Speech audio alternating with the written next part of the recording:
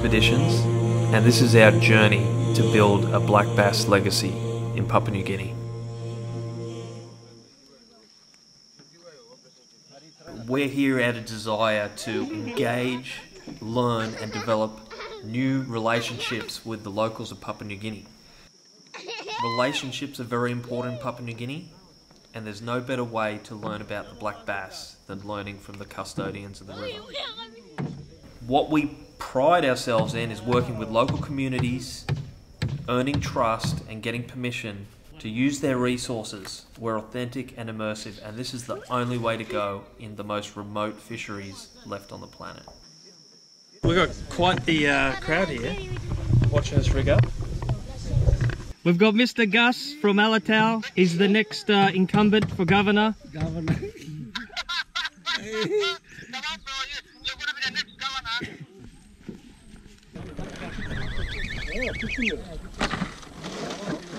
One of our good friends here in Middle Fly. Family that looks after us real good. We're going to shift some of our fuel down to base camp. And our first stop is a special spot.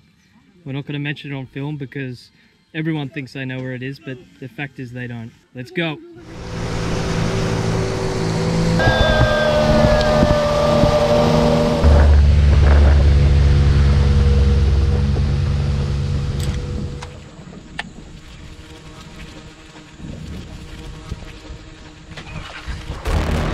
Oh, big bass. Big bass.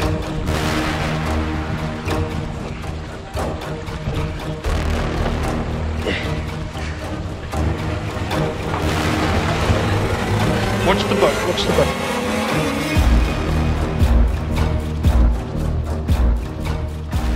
boat. This is our first bass of the campaign. I've just done a rough measurement. Look at our feet. And look at the baby bath he's living in while we support him. He's got to be 80 centimeters. I don't even want to hazard a guess how heavy he is. Incredible fish. Now what happened is, this guy must have eaten it about 5 foot down. He's hit it and he's come straight to the surface, and oh, we were just absolutely blown away. Alright, so this is our first bass of our prospecting, and a couple of weeks before clients come in, flying through Lake Murray and Suki. I mean, look at this gorgeous fish. It's come from under a log, chased the lure. We're prospecting with bib lures right now to just determine where the fish are before we bring out fly. But man, we'd have one hell of a time landing this fish on fly. It's definitely 13 weight worthy. So as you can see, we've got this is probably the best container that we could find in Papua New Guinea that we could get in a bass, and it's still not quite big enough. It's for a baby actually. So here she is. Look at this beautiful, beautiful fish. Oh, look at that. This is what it's about, and this is why people come to Papua New Guinea. Look at this fish. I mean, I used to be a saltwater man my whole life, and now I'm obsessed with these things. Okay, he's ready to go. Okay, buddy. Go on. And that is exactly why we do it. How's that for a first fish? First hour at the first day. Oh, I haven't even got my sunburn. All right, thanks, boys. And I'll say this to any angler: if you're not hitting logs or you're not getting stuck on logs, you're simply not in the bass game.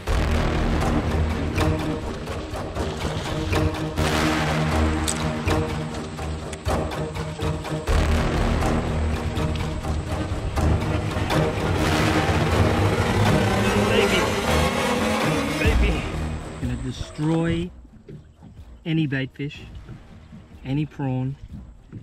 You're gonna have a bad day.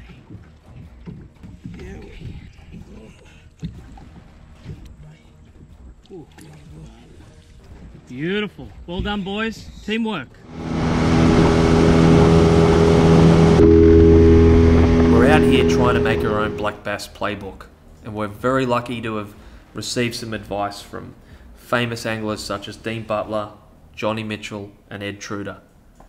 Our goal is to develop a black bass baseline, and that means understanding bass, what they will do and where they will be, and what their behaviours are. And in my opinion, that simply isn't out there. Typical environments for black bass. As you can see, we've got dirty fly river water pushing into this bigger creek, which you'll see out here.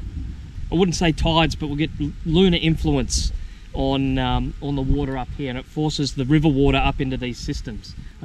Inside there you'll see perfect black bass habitat.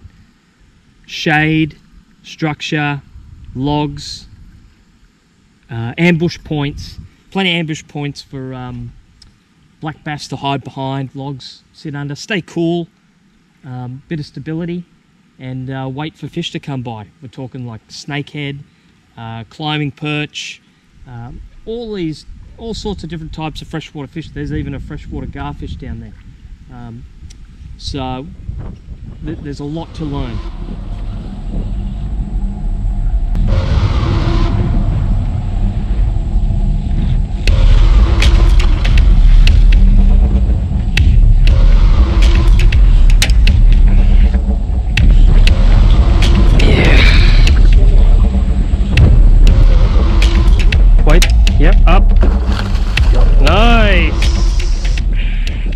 He's coming from the Fly River. Nice. I almost missed that bite. How's that for a paddle? Okay, another fly caught barra. It's taken an old favourite, another whistler fly with a rattle. Just get this fly out. Okay, it's pinned him right in the corner. I think what's happened is I've actually been a little slow on the strike, and he spat that fly out. You can see he's actually bent it. He's spat that fly out, and I've still managed to maintain a bit of contact with him and pinned him in the corner as it comes out. Oh, beautiful fish. Fly River barra. It's come into the freshwater creek. You can see it hasn't been up in the swamp. It's not too dark. It's pretty silver. It's got some dark features to it, but it's definitely a Fly River barra. Absolutely gorgeous. Look at that mouth. Just inhales bait fish. Inhales bait fish. Okay, let's get another one. The thing with fishing for black bass, or fly fishing for black bass in general, is you just never know when you're going to get hit. So whilst we're fishing for black bass, I mean, you could get hit towards the top, however, more likely way deeper, but there's also barramundi you've got to encounter. Barramundi or barra, I mean, they're a welcome bycatch anytime you're fishing for black bass. Yeah. That's him. Wait. In. Yeah! Nice work, guys. Beautiful. Beautiful. Look at that. It's just come out of the swamp. Those beautiful golden hues. Oh, stunning.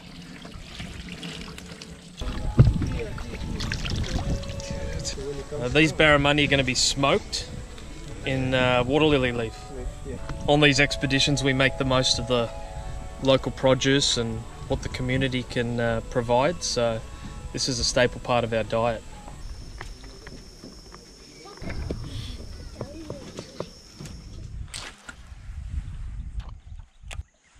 It's like the fish are here but not ready to eat. I've seen plenty.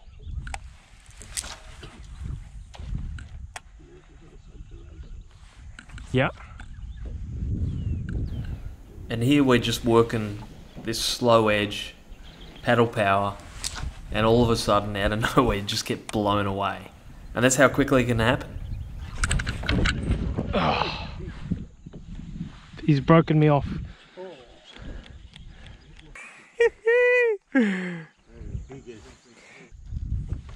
Thank you. See, gill.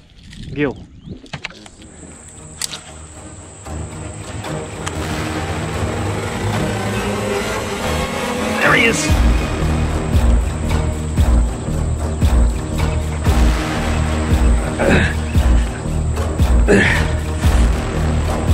Oh.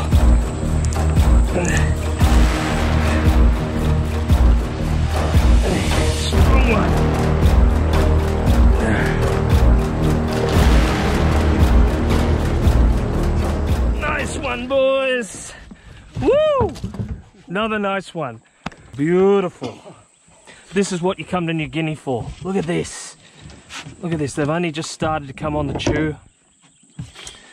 Oh, beautiful dark coloration. Thank you, boys. So this moment here, I mean, this is the culmination of everything we work to, and it's luck. This is the day we're going to refill our drum on the deck and we decide to cast a fly.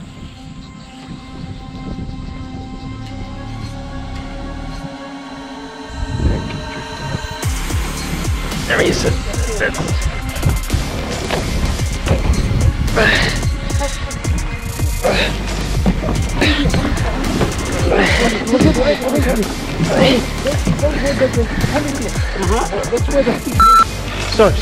Come.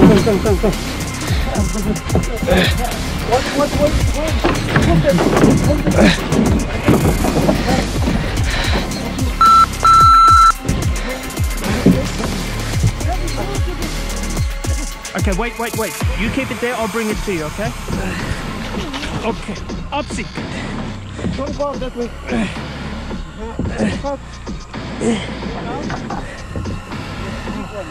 Yes. Wait. Wait, I'll bring him to the neck. Up! Woo! Fly, boys! Big bass on fucking fly. That's what it's about. Oh my goodness. Oh.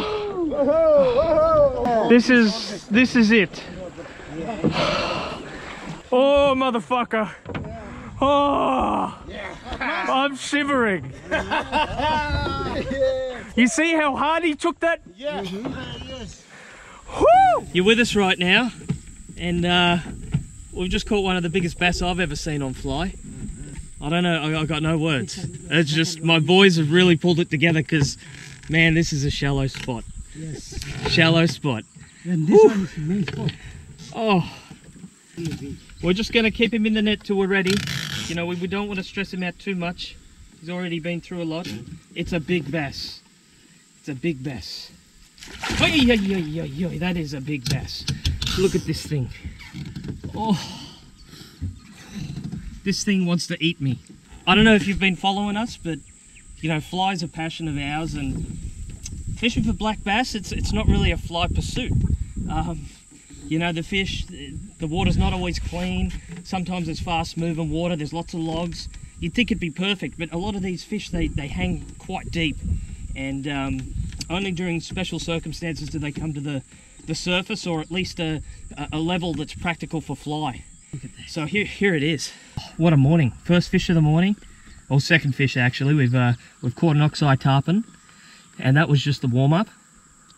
Look at this beautiful thing. Whoa! Oh! Brother. Thank you, son. Big fish. Big boy. Whistler, Dan Blanton, Whistler fly. You know, the video just doesn't do it justice how big this fish is. This fish is ginormous. Oh. Look at that. You know, I don't know if he's going to do it, but if you get close, he will try and bite you. And he's biting down on this lip grip, and that fly is just smoked. Baby bath to put him in. So this is the best we can do. Oh, he's so big. So big. Oh, so big. Oh.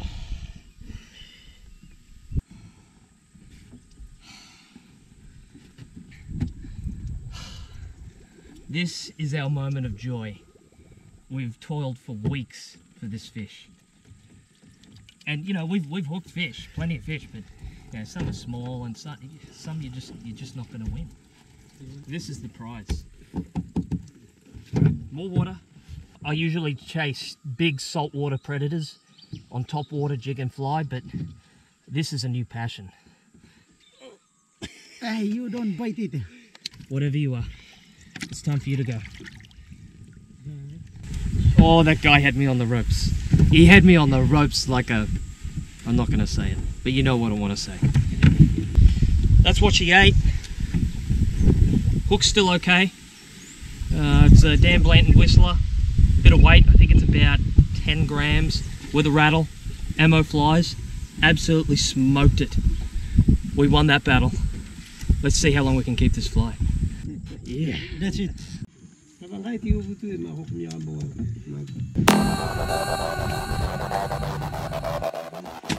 It's really a rock expedition now. We're going to push this boat that I'm standing on right now through about 200 metres of bush to access an oxbow that hasn't seen the main river run for, I don't know, 30 years. The boys tell me there's monsters in there, black bass, barramundi. I'm lost for words what these guys are doing for us. Look, they're carving out the bank so we can get the boat up, and I'll show you what track lies ahead soon. The last week's been a challenge. We've had beautiful black water, clean water, but with the coming up of the moon, full moon, it's just everywhere is flooding. Fly rivers pushing into all the clean swamps, stricklands pushing in everywhere. We've had to really pull an ace out of our sleeve and find a few areas that just no one has access to. So I feel really privileged to be in this position where I've got all these boys on their traditional lands willing to let us into these oxbows. They're protected, and I can guarantee no other angler's been in there. So I can't even imagine what we're going to find. So it's now a rock expedition. My last time to be here was 1992. It's really isolated because there's no inlet and outlet. It's protected because there's no dirty water getting into that swamp. Whatever is in there, they're all in there.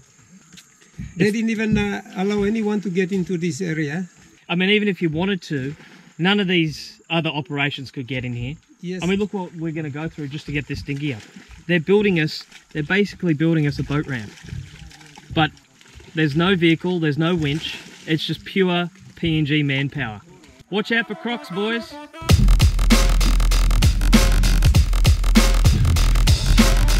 Yeah! Woo!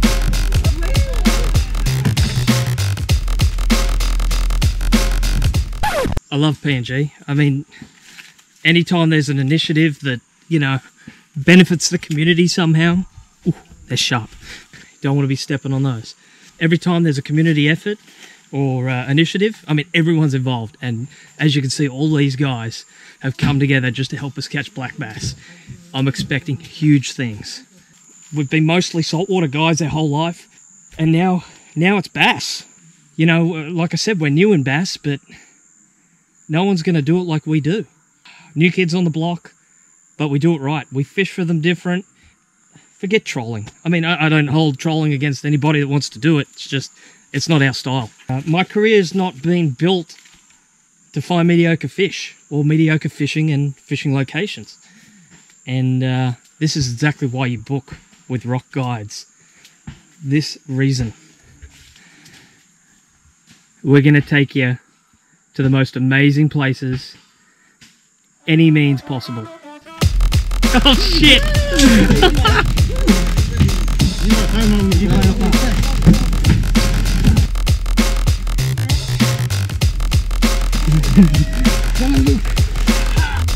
Nice work, boys. Legends. Now these are one of the issues you've got to deal with, and it's log jams after big spring tides. There's no other way to do this but by hand. I don't know if you can see the size of this log, it's absolutely ginormous. Yeah! This is what we have to deal with in PNG, it's log jams. And we're just moving it with the dinghy. This happens with the spring tides. You still get the effect way up in the fresh water. You still get that water moving in, wanting to push in, and log jams are a fact of life.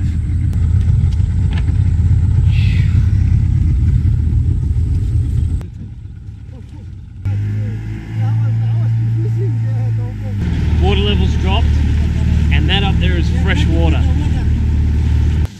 Oh, look at this.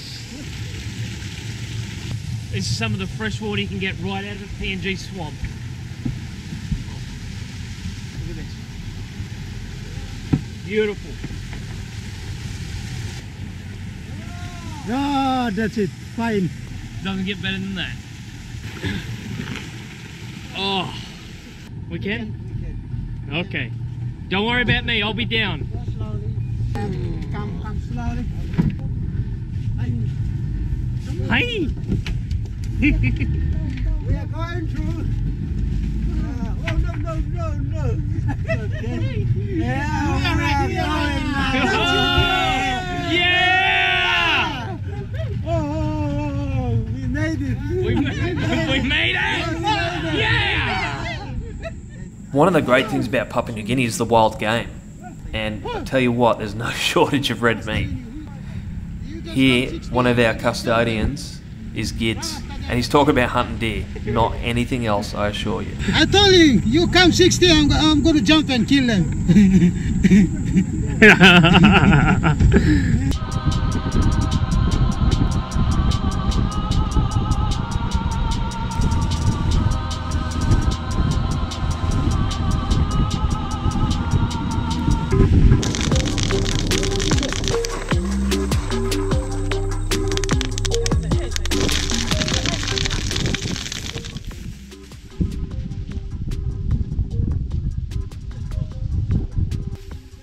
Hot as Hades today, just taking a break.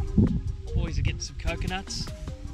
When fishing's tough, it's always good to take a bit of a break. Now this is what I'm talking about. As organic as it gets. You know, one of the underrated benefits that we have here in PNG and how we run is just organic and natural, mate. That is from yesterday's hunt. That's pure bush pig. And we've roasted it overnight. This is my lunch today. I've got a bit of barramundi. We've got coconuts. For me, it doesn't get any better than this.